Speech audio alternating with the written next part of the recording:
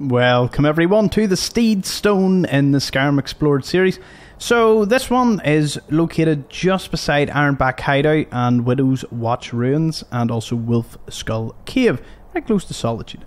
So this place has one of these standing stones, one of the favourites of mine personally, the Steed Stone.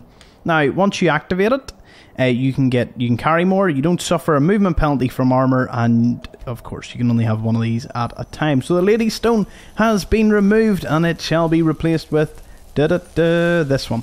Plus 100 carrying capacity, no movement penalty from armour, and what it doesn't say is that the armour you have equipped is now weightless, I'm pretty sure.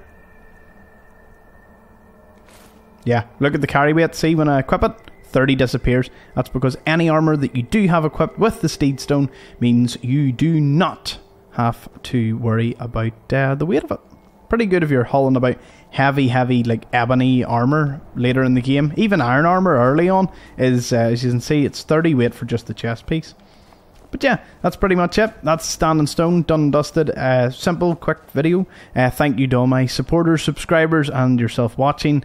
It helps me do these videos daily. I appreciate the support, and it's fantastic. So, have you a fantastic day, and I'll see you in another episode. Bye-bye.